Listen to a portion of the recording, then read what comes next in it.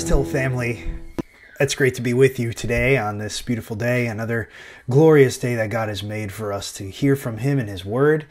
That's what we're going to do today as you're joining us for day number 414 of our walk through the Word with Jesus, one chapter per day.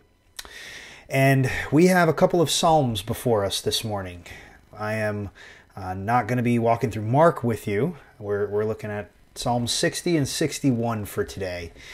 And so the good news is it's going to be a bit more brief than usual. So you can thank the Lord for that because we have less text to read, to meditate on, and a different style of text altogether being in the Psalms. So let's go to the Lord in prayer as we approach these two Psalms asking for His blessing. Please pray with me. Father, thank you for this opportunity that we have as your people to hear from you, Lord. Thank you that you have given us Psalms 60 and 61 for our edification as your people, for instruction, as we'll find, Lord, and for growing us in faith in you. The same God who gave David these verses to author is the God who is revealing them to your people even now. We thank you, and that you are the same God that is hearing this prayer. We love you, Lord. We thank you for being so kind to us as your people. We pray we would be girded up for service, that we would be encouraged and ready for whatever you would have us to do today and into the future, we pray. In Jesus' name, amen. All right, we're looking at Psalm 60, and we'll read both one after another. Now, one thing that you'll note is I am going to read the superscript there, because not only does it help to give us some context as to the context of this, the authoring of this psalm, but it also is God's Word. Those titles there, not the ones in italics if you're reading from an ESV, for instance, but the actual regular print text is part of God's Word. So let's read those as we read Psalm 60 and 61. Psalm 60, to the choir master, according to Shushan Edith, a miktam of David, for instruction, when he strove with Aram Naharaim and with Aram Zobah, and when Joab on his return struck down 12,000 of Edom in the valley of Salt. O God, you have rejected us, broken our defenses. You have been angry. O restore us. You have made the land to quake. You have torn it open. Repair its breaches, for it totters. You have made your people see hard things. You have given us wine to drink that made us stagger. You have set up a banner for those who fear you, that they may flee to it from the bow, Selah. That your beloved ones may be delivered. Give salvation by your right hand and answer us. God has spoken in his holiness. With exultation I will divide up Shechem and portion out the vale of Succoth. Gilead is mine, Manasseh is mine, Ephraim is my helmet, Judah is my scepter. Moab is my wash basin. Upon Edom I cast my shoe. Over Philistia I shout in triumph. Who will bring me to the fortified city? Who will lead me to Edom? Have you not rejected us, O God? You do not go forth, O God, with our armies. O grant us help against the foe. For vain is the salvation of man. With God we shall do valiantly. It is he who will tread down our foes. Psalm 61, to the choir master with stringed instruments of David. Hear my cry, O God. Listen to my prayer. From the end of the earth I call to you when my heart is faint. Lead me to the rock that is higher than I, for you have been my refuge, a strong tower against the enemy. Let me dwell in your tent forever. Let me take refuge under the shelter of your wings, Selah. For you, O God, have heard my vows. You have given me the heritage of those who fear your name. Prolong the life of the king. May his years endure to all generations. May he be enthroned forever before God. Appoint steadfast love and faithfulness to watch over him. So will I ever sing praises to your name as I perform my vows day after day. Well, these psalms are both written by David, but they're somewhat different in terms of their content. Psalm 60 is, as the superscript there tells us, for instruction. It's for the purpose of instructing God's people. And David was writing this in a time, as that title also says, when he strove with Aram Naharaim and with Aram Zobah. Now, this refers to 2 Samuel chapter 8. We haven't gotten there in our daily devotionals yet. We're still just kind of getting into 2 Samuel at the moment. But we are seeing in this morning's passage a reference back to 2 Samuel 8, which we'll come to, in which God gives victory to David. It's actually just on the heels of 2 Samuel 7 when God covenants with David to make him, in the line of Abraham, one of his people, the king who would have an heir for his throne, who would be victorious over everyone, really, the true king over all creation, over everything, Jesus. We see the foreshadowing of Jesus in that in 2 Samuel 7, but then we see immediately thereafter victory. We see victories, many victories that God gives to David right after this promise that he makes to him. And so what we see in that is God ensuring that his promises will be fulfilled, and David is kind of he's a type of the true king that will come from his line in the future. And God is foreshadowing that by giving David victories. And one of those victories is over the people of Edom in the Valley of Salt. Now, this morning's passage mentions 12,000 men that David struck down. There's even more mention in the 2 Samuel 8 passage, but it's focusing in on this segment of the battle where David was apparently thinking something along the lines of what we see in today's psalm.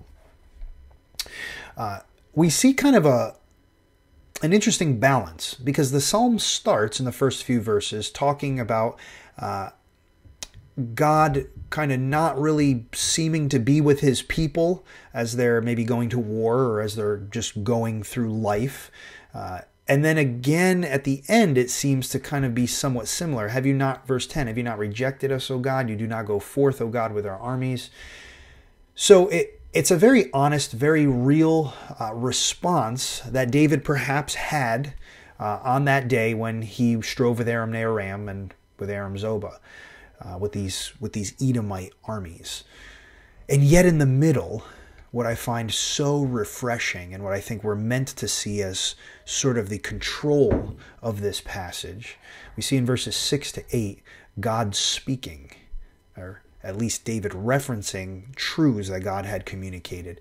God has spoken in his holiness. With exultation I will divide up Shechem and portion out the vale of Succoth.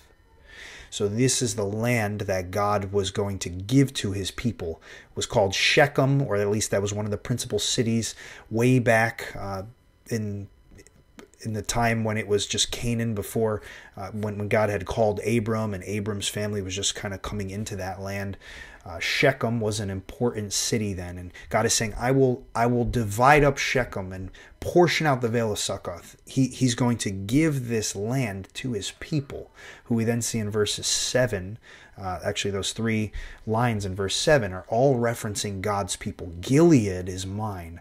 Manasseh is mine. Ephraim is my helmet. These are tribes, Manasseh and Ephraim, representing the majority of Israel. And then Judah is my scepter. That's a reference back to Genesis 49, when God, through Jacob, prophesied that Judah would be the tribe that would be the scepter from whom the king would come, David's line. And David is stating that. He's recalling that as he's stating verse 7. And he's then, as a result, saying, Moab is my wash basin. Upon Edom I cast my shoe. Over Philistia I shout in triumph. And so what we're seeing there is God, because he is for his people, because he is for Israel, Manasseh, Ephraim, Gilead, Judah, he is against the foes, the enemies of his people, Moab, Edom, Philistia. And that's at the heart of the passage. It's meant to be the control. It's meant to guide our thinking. But what's so unique about Psalm 60 and helpful for us as Christians is that it's helping us see that Christian living isn't this rosy experience that we might sometimes think it should be. It's hard. There's ups and downs, or there's downs and then ups and then downs and then ups again. Because as we said, it seems like God is angry, verse 1, with his people. When will you restore us, O Lord? And he moves into the middle section where there's truth that he holds on to, David holds on to, about God's will for his people, his plan for his people. He will crush his people's enemies. And then there's this dip again. Who will lead me to Edom? Haven't you rejected us, O God? How are we going to, like verse 8, you're going to cast your shoe upon Edom? How's that going to happen? But then truth again, carrying David through. Grant us help against the foe, for vain is the salvation of man. With God we shall do valiantly. Not we might, not we may, not we could, but we shall, we will. It is he who will tread down our foes. Christians, that's true for you. That's true for us as God's people. There is no enemy that God will not defeat in the end. And as our experience of life proceeds, as we continue going through the ups and downs, we have rock solid truth to hold on to. I wonder if there's a verse like David has here, a couple of verses, a couple of truths that God had spoken that he held on to. I wonder if there's one that you might hold on to as you go through the trials of life. As you perhaps are mocked for being a Christian, as maybe you're shunned or you're just marginalized for believing in Jesus. I mean, a man who died to save people from sin, whatever that is. You may experience that kind of mockery or that kind of, if nothing else, just brushing off socially by people. What verse will you hold on to when you are criticized for your faith in God? Maybe verse 7. Because it's true for you as much as it was true for David in his time. Judah is God's scepter. Manasseh is his. Ephraim is his helmet. Gilead is the Lord's. That's us. So let's hold on to that truth. And let's pray for those who persecute us, who mock us. Let's be girded up to actually share with them through such truth. And then Psalm 61, just in brief here. It's just a blessing to know that we will dwell in God's tent forever as his people, as we come to him in Jesus. Now, we said before that it is Jesus who is the scepter that would come from Judah. And because Jesus is, that was from Psalm 60, right there in the middle, verse 7, because Jesus is the scepter that came from Judah, he is the rock of Psalm 61, verse 2. He's the rock that is higher than us. In fact, in 1 Corinthians 10, we get that picture of Jesus having been the rock who followed his people in the wilderness way back when, even before David's day. So the idea of Jesus being the rock, the Christ being the rock who would provide water for his people, it's perhaps here in view as well. The rock that is higher than I, who will provide for us. It's through him, it's through Jesus that we can dwell, verse 4, in God's tent forever, where we can be taken, where we can take refuge, we can be taken in under the shelter of Yahweh's wings. And then a prayer, verse 6, prolong the life of the king, may his years endure to all generations. David's not principally speaking of himself there, although he is. He's speaking of this very king, this very rock, this very Jesus, who would do what we needed him to do, to be taken in by God, to not be counted as Edom, to not be one of those 12,000 struck down in the Valley of Salt. The only difference between those people and Judah and Ephraim and Manasseh and David himself and us, the only difference between the enemies of God and us is that God had mercy on us. We all were dead in sin. We all deserved to be struck down in that valley of salt. But God called people under the banner, where is that? Under the banner, Psalm 60, verse 4, of Christ, his victory over the armies of sin, Satan, and darkness.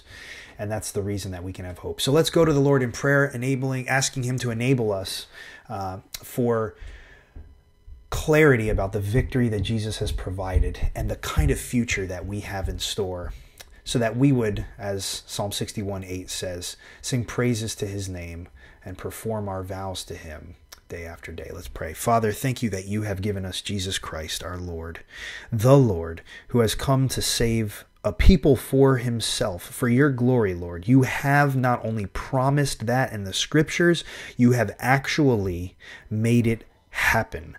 Jesus has come and has dealt with the greatest enemies that would thwart your plan for your people. Satan is the accuser, ever ready to mock and to criticize and to say to you, what are you doing? What are you doing being generous and kind to these people? They're sinful, they're evil, they're wicked, they've mocked you. But you, O Lord, you have provided in such a way to shut Satan's mouth. You have provided for your people through your Son, Jesus. May he get the praise from us, from our lips and from our hearts and from our actions today and evermore, Lord. He deserves it.